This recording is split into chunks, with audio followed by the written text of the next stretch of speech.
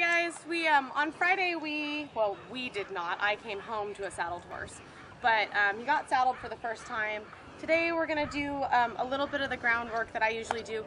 This horse in particular is kind of moving along a little bit faster because so far he hasn't been much of a problem.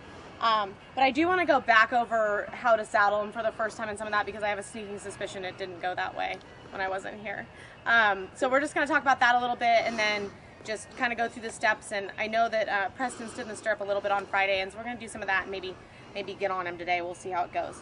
So I'm just going to kind of walk through what I usually do, and I have a kind of show you how to saddle it. One thing I'm kind of particular about is that, like, if I'm doing something with a horse, unless I really need someone else to have a hold of him, I'm not a big fan of involving multiple people because, like, especially with a horse like this, everything that I do, I can control where my pressure and stuff is on him. So when you're working with someone else, all that has to happen is that they don't make the right move, and it really affects what you're trying to do, and it can be kind of confusing. We also tied him. I think that you guys tied him the other day. Did you tie him up?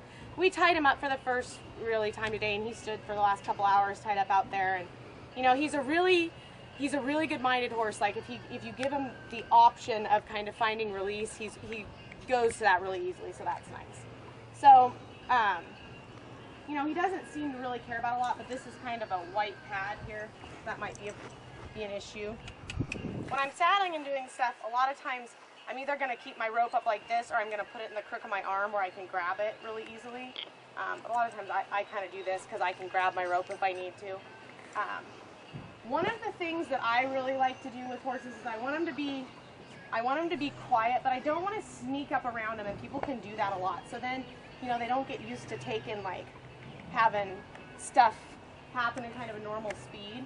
So it's just as easy when something scary is happening in the beginning to do it at the level you're going to eventually do it at, instead of kind of tippy-toeing around it.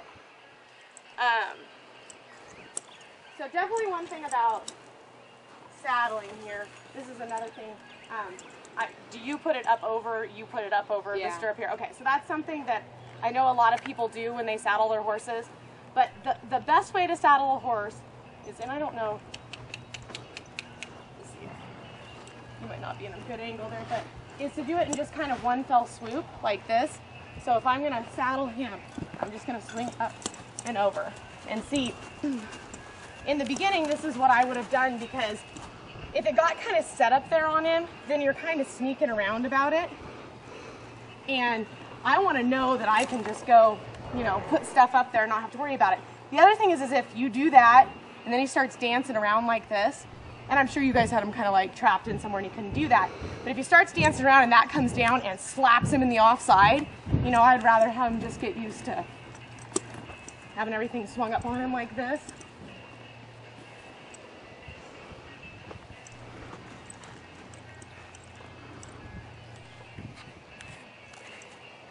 Hey, bud. Hey, buddy.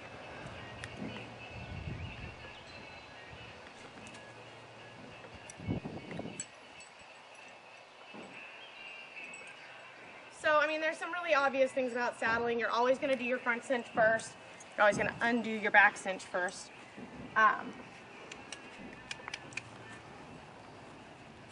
And, you know, kind of once you start to saddle up a horse, you're a little bit committed once you get the cinch around him. So you do want to be kind of conscientious about making sure you get him tight enough to have a good handle on. He didn't look like he was going to be something that would really buck and blow, even though he did buck a little bit.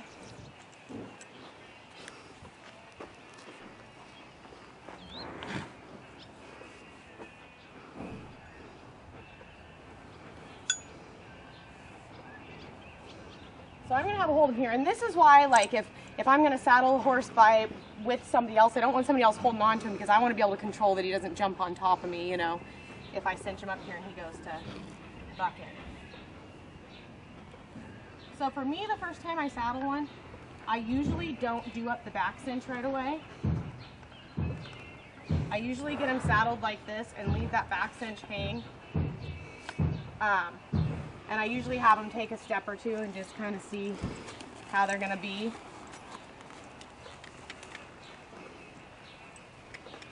Because I don't mind them having a little something kind of hang in there.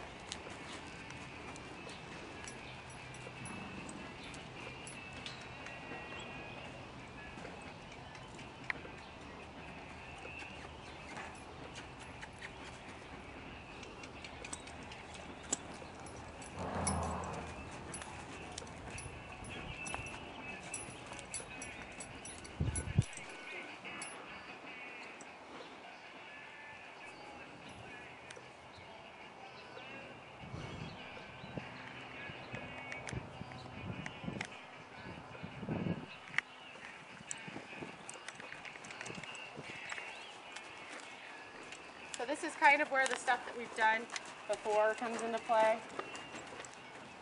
That back end is a little easier.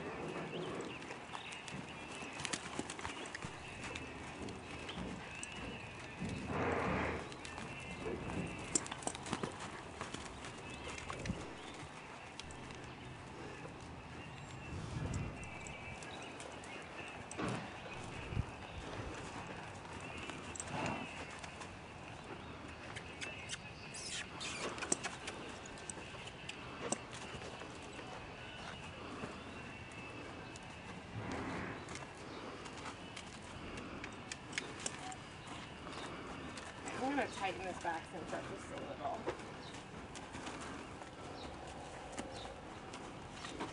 So one thing, you want to be able to know you can pull him around like that and kind of get his hindquarters disengaged.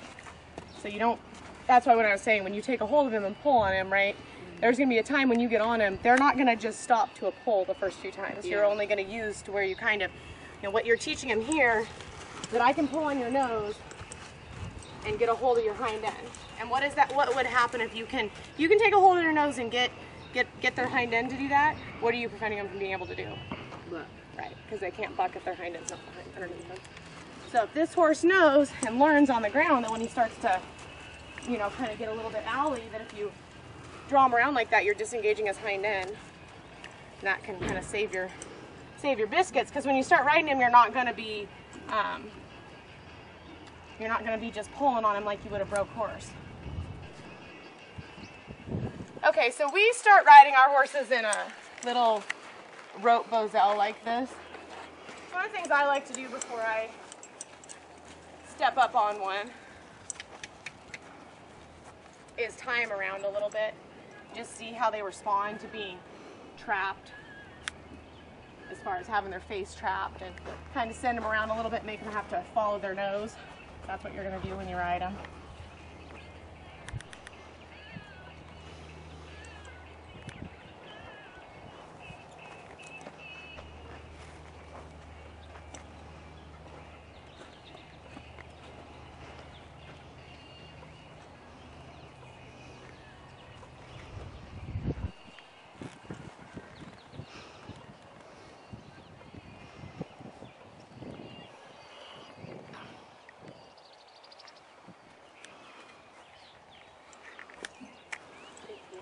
So our reins are a little bit short because we had a little bit of an incident with another horse that, a few months ago that left them a little short, but I think they'll work. So this has some similar feel to a rope halter, and that's one of the reasons that we use rope halters on all our young stock.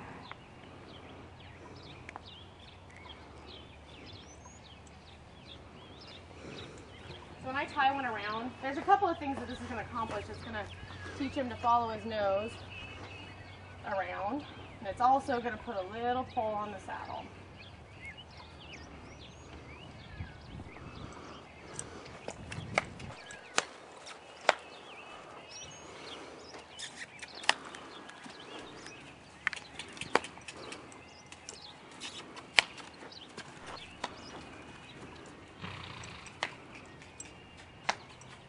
See what he's going to do if I put him under pressure and he has to accept being trapped. This horse is ridiculously smart. Like, this is not just, again, like the obstacle, not typically how it goes. But I want to know before I get on a horse kind of what he's going to do when he's put under pressure and in a little bit of a new situation. Yeah.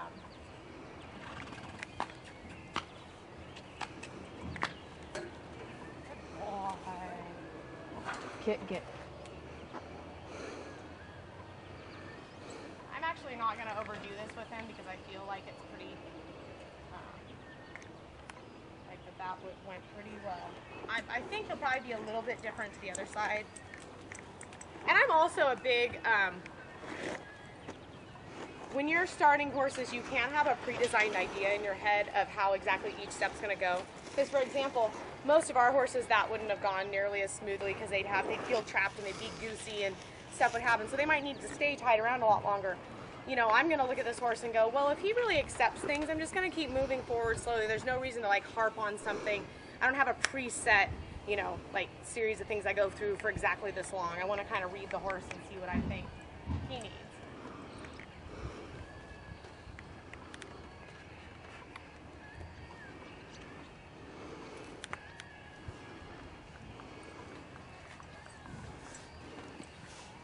I think this side will probably be a little bit different just because he's a little bit goosier to his right side.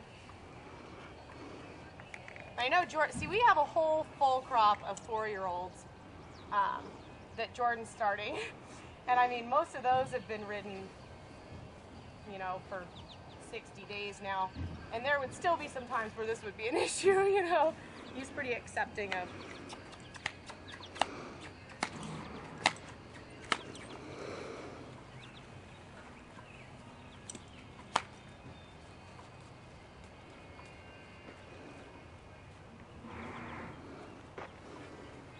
I'm going to let him kind of work this out on his own, because one of the nice things about being able to tie horses around and check them up is that when he gives the exact, see right there, where he finally gave to that pressure, he'll get the exact amount of release. There's not somebody sitting on him, accidentally bumping him one time too many or not giving him release. He can.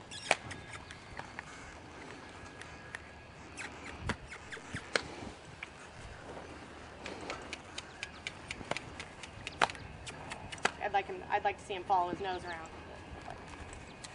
Because I don't want Preston there to go right one time and have him, like right now, he's learning what it means to follow pull around. Because that's pretty much all that's going to happen on him the first. That's what, you know, Preston's going to have as steering when he gets on him the first time.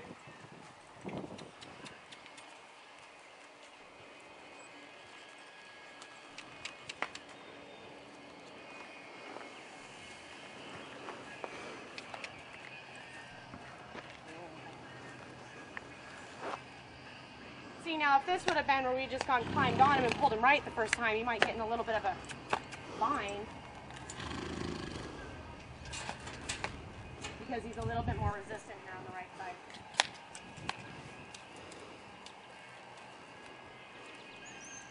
Good boy. Huh?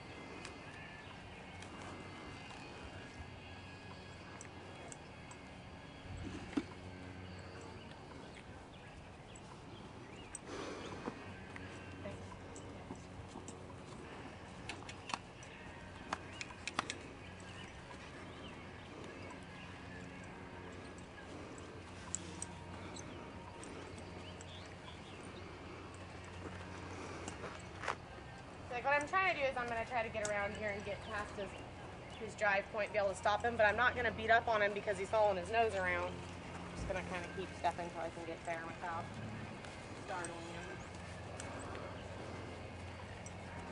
Because I'm happy with what he's doing because he's really doing exactly, you know, I just haven't really been able to work myself, so I don't want to reach up and scare him. Just to get him unbound. See, you can see he stopped as soon as I got back past his pressure point.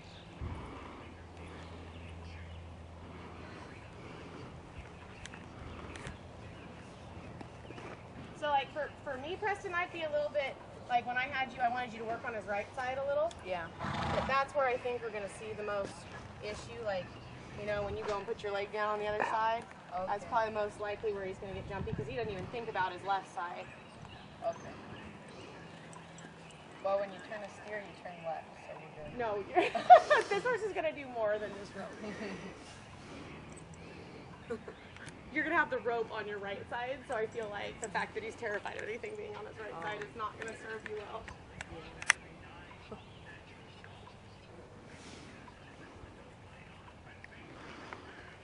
Okay, so I'm going to let you kind of, we're going to throw this up here. I'll let you step up in the stirrup a little bit. So, I'm going to just show you before we start doing that. There's a couple of things. Oh, I'm going to have you do it on both sides. So when you go to step in the stirrup, you're going to have his nose tipped to the direction you are, like this. Okay. You can have a hold of it here, but you always have to make sure you have a hold of both reins, that you got his nose tipped. Okay. So then you're going to put your weight up in the stirrup. For me, before I ever get on him, I do that on both sides and make sure I can do that because horses see differently out of each eye. So it doesn't just, like, he'll turn from this side, and when he sees you on this side, you're pressing on this side and a cougar on that side. If he hasn't seen you on both sides yet. That's, the brain is kind of split depending on their eyes. If that makes sense. So you need to do that on both sides. And then the other thing is I always stand in the stirrup and make them take at least a step while I'm standing in the stirrup and still have the opportunity. I want to know what they're going to do in that first step or two. Okay. You know? So you just keep their nose tipped a little bit. And, you know, all I want to do today is we'll see what he does when you step up in the stirrups. We might have you just swing a leg over and sit there. That's probably about all for today because that was a bunch of stuff. And then tomorrow we'll do the same. I pretty well tie him around every day. So come on up here and take hold of him. Make sure. I mean, you're not going to have to be quite as worried about your cinch because his withers are so big. But he's 100 pounds. See, this is why I wear stretchy pants. Just saying. Keep his nose bent, yeah. And you can talk to him. Boy. So while you're there, just kind of pet on him. Yeah, good. And just be ready to step down. You don't want to get your center balance up over his back so that you do a somersault, you know. I mean, you're on camera and that'll be good watching, but. Your dad would like it. There, just pat on him even when he gets tense like that. Good. He's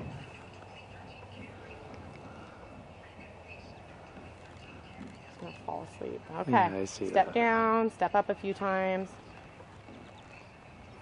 You can be quiet about it, but don't be too quiet because this is still a point where you want to know, you don't want to scare him, but you also want to know what he's going to do when he is a little nervous.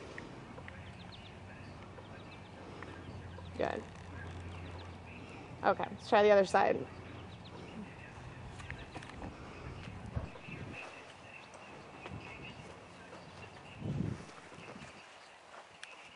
Just so you know, if he goes to bucking, you're on your own because I'm scaling the fence. Yeah, the camera might get a little blurry for a minute. So that's not nearly bent enough nose, right? Because if he starts to go, you want to be able to have a hold of his nose good. There you go. You don't want him to be able to get two running steps before you. How do you even find tight pants in your size? I know how I find them in my size.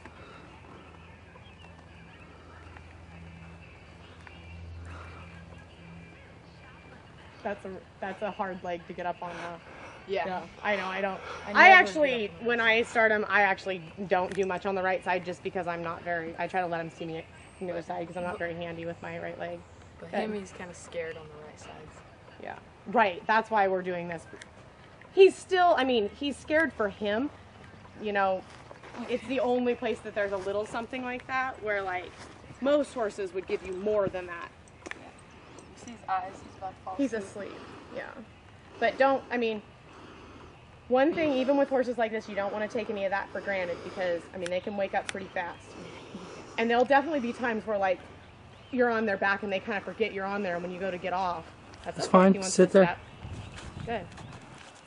Talk to him. Good. Okay, good boy. Good boy. Good. Good. You can step down. All right, well, I think you can go, go on the left side and turn him around, and I think you can swing a leg over and sit on him and just pet on him. Okay.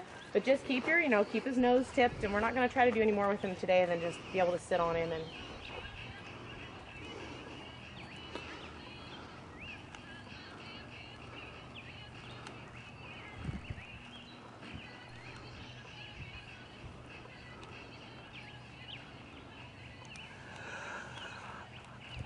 Get your foot in the stirrup. Don't do it fast, but you might want that. Go ahead and just pat on him, John. Good boy. Good.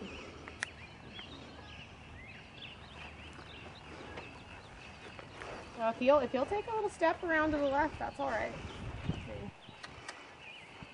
Just ask him with your hand, and yeah, you can keep a hold of the horn with your right hand. All right. Kind of give him direction, just like you would have with out to the side.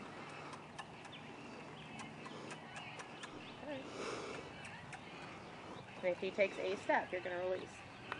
Give him a little, yep. Keep bumping him just a little bit, just like, not with your leg so much, but with your hand, because that's what he knows. Not there, with your hand on his face, like how we were giving direction with. Yeah, go ahead and smack him in the butt with your hand, see how that works out.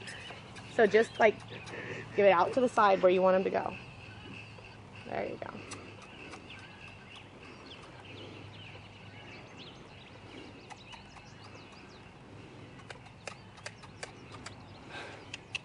He lays down and falls asleep on me. Good. If he takes a step, even that little was almost like a step. Keep his nose tipped.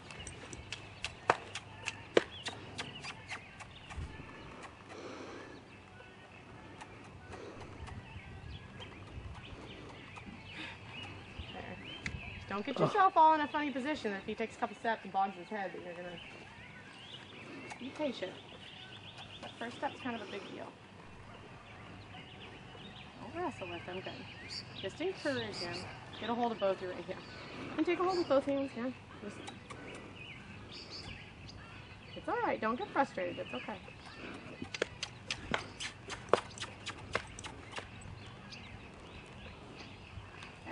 Good. Just soft. That's good. Just relax. Good boy. Good boy. Good. Just pet on him. Good boy. This is awesome. This is awesome. I think that's probably all we should really do. I mean, we could turn him the other way, but he's being awfully good. I mean, the point isn't to try to get him to a point where he gets pet on him. Oh. He just pulled his head right around there. The Lord looks after children and idiots. Both Jordan and I are just like, oh God, you're gonna turn directions. Like, that's usually, just so you know, usually when you go from left to right like that is when most horses come give it to you. Yeah. Yeah. Really? Yeah. Right. Well, he is doing really good. Try to get him to step that way.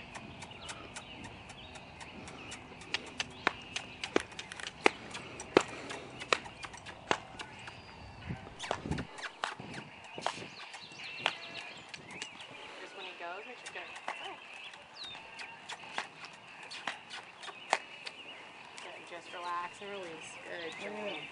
Good. So you're just going to kind of let him wander. If he wanders a little bit, that's okay. You're just along for the ride. You don't want to scare him. Good. You know, I'd probably just pet on him a bunch right now and just let him have his head a little normal, because he seems to not have a problem with that, but just be ready if you needed to pick him up to, because what you don't want to do if a horse kind of takes off is you don't want to just grab up on him. You're going to have to just roll his nose left around. to right. Yeah. Good. Good job. Just keep betting. Yeah. He's like... I mean, more than anything, you always want to make sure that a horse enjoys its job. So you want to try to end everything on a good note. You know, you have to remember that if they keep wanting to come out every day, they're always going to be better than...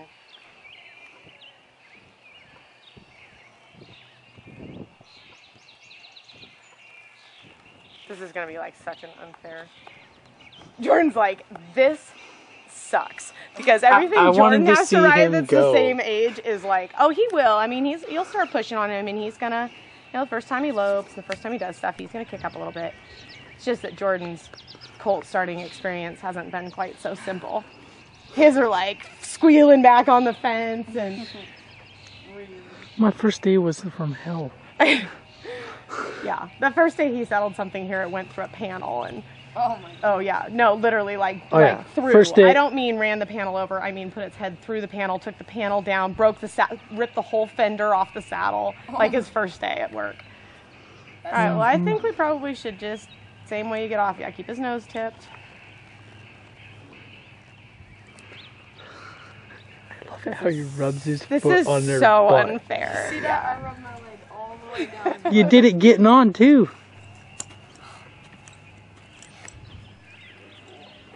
Want to say something? I don't even know what to say. That was really good. You did good, Preston. I mean, a lot of it is being able to stay really quiet, and all of that does help. I mean, he definitely is comfortable with you, and that's awesome. I mean, it's not at all, right, Boz? This is not what it usually looks like. That's not normal. That's not normal. This is not normal.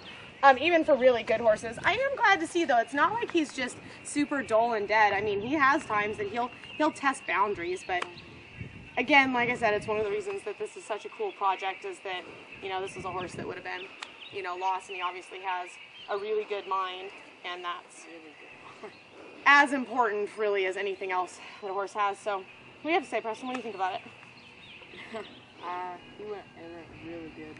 I mean, he's responded to everything that we've cued him to do. Well, and definitely one thing we noticed, he didn't get worked at all over the weekend, Saturday and Sunday. And he definitely has put on, like, over his top line, enough weight that you can visibly see a difference, so that made us happy too. So, anyway, tomorrow it'll kind of be more of the same thing, and we'll just keep videoing, hoping that he bucks. But I'm not sure that that's going to happen. See you guys tomorrow. Thanks for tuning in.